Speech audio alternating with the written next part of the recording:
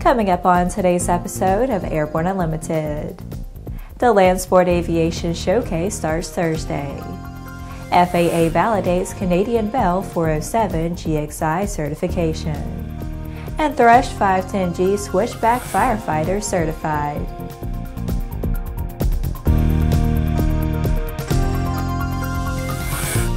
Hello, I'm Laura Hudson. It's October 31st, and this is Airborne Unlimited. The fall flying season gets a push tomorrow, with a start to the third rendition of the Deland Sport Aviation Showcase, an alternative to the troubled Sebring event in January, not always the most temperate time of year for mid-Florida.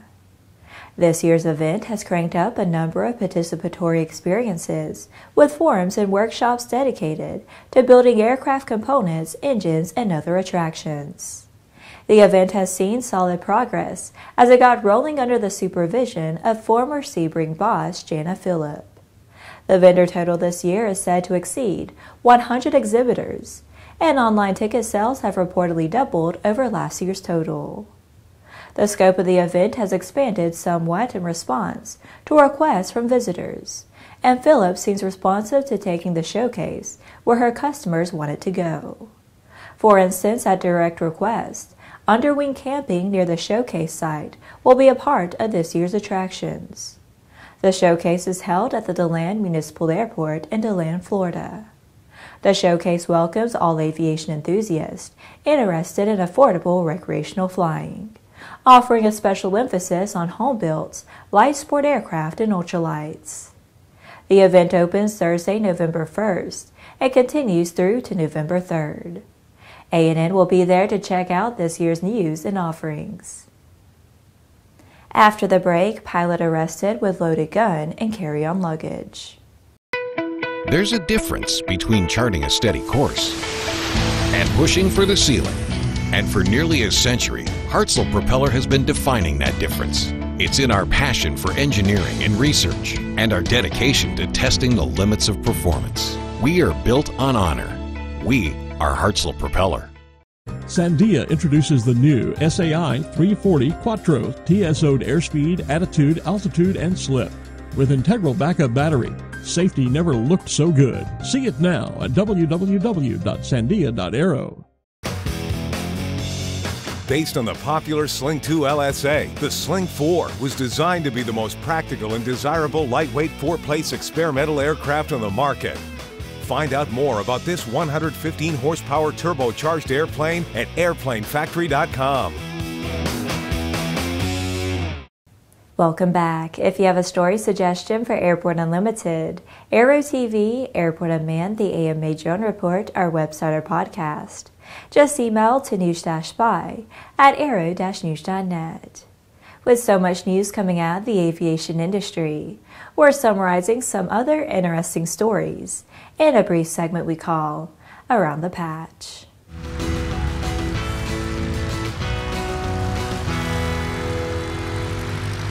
A Sun Country Airlines pilot was arrested Friday at Southwest Florida International Airport for carrying a loaded gun in his carry-on luggage. The pilot was Brian Andrew McTeams, 54, of Minnetonka, Minnesota. TSA found the firearm in his suitcase, and he was arrested and released on $5,000 bond. McTeams is licensed to carry a firearm in Minnesota, but his permit is not valid in Florida. TSA allows unloaded firearms to be carried in locked containers in checked luggage. Airbus has welcomed Delta Airlines as the first U.S. carrier to take delivery of the Airbus A220 aircraft. Delta's A220 will enter service in early 2019, making Delta the fourth global airline to operate the aircraft, previously known as the Bombardier C-Series. The C-Series Aircraft Limited Partnership welcomed Airbus as lead partner earlier this year, promoting the change of the name to the Airbus A220. Delta is the largest A220-100 customer, with a firm order of 75 aircraft. DarkAero has chosen Onshape as its primary CAD system to aid in development of the DarkAero 1, a two-seat carbon fiber aircraft. The most popular kit airplanes on the market are around 200 miles per hour maximum cruise speed and have a 1,000-mile range tops, says DarkAero CEO Riley Carl. For the DarkAero 1, we're targeting a maximum cruise speed of 275 miles per hour and a range of over 1,500 miles. U.S. Army pilots exercise supervised autonomy to direct an optionally piloted helicopter through a series of missions to demonstrate technology developed by Sikorsky and DARPA. The series of flights marked the first time that non-Sikorsky pilots operated the Sikorsky Autonomy Research Aircraft, a modified S-76B commercial helicopter, as an OPV aircraft. Well, that's it for today's trip around the patch. Now let's move on to the rest of the news. The Bell 407 GXI has been validated by the FAA after receiving certification from Transport Canada earlier this year.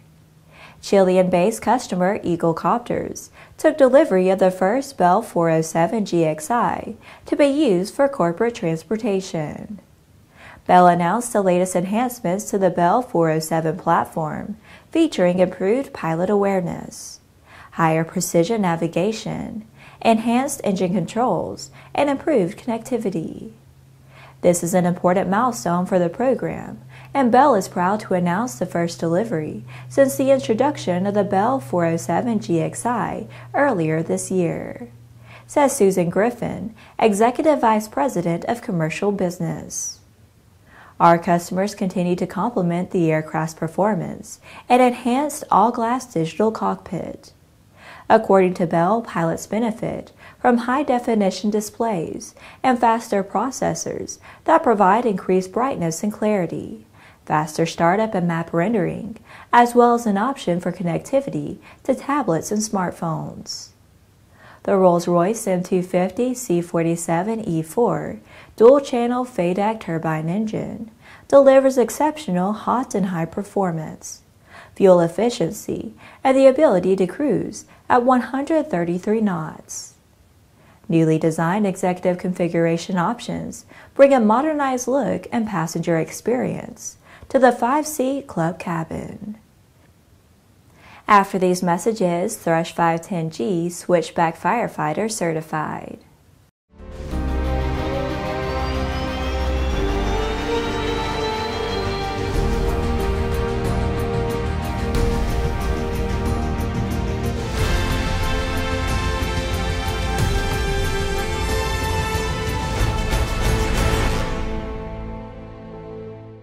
In collaboration with NASC, introducing Sonex Aerospace, bringing you the Taros Group 4 UAS, the redesigned Tiger Shark Block 4, and the Subsonics Twin Jet UAS, all derived from flight-proven manned systems, not concepts, real aircraft. More at sonexaerospace.com.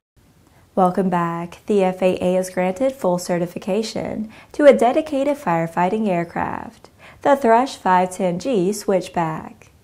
The Switchback is designated as a single-engine, air-tanker aircraft.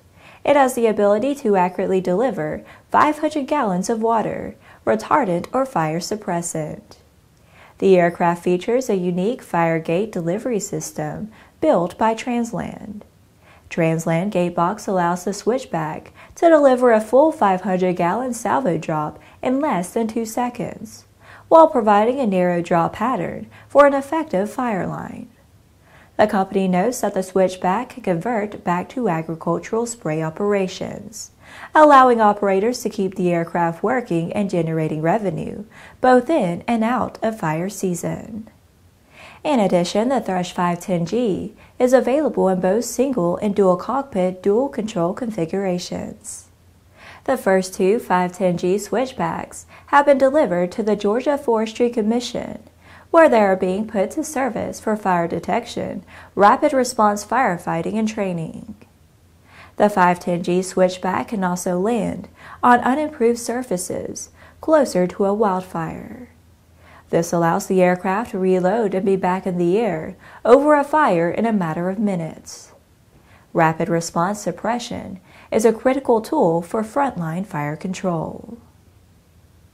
Well, that's our program for today. Remember that Airborne Unlimited is streamed on Monday, Wednesday, and Friday, alternating with Airborne Unmanned on Tuesday and the AMA Drone Report each Thursday.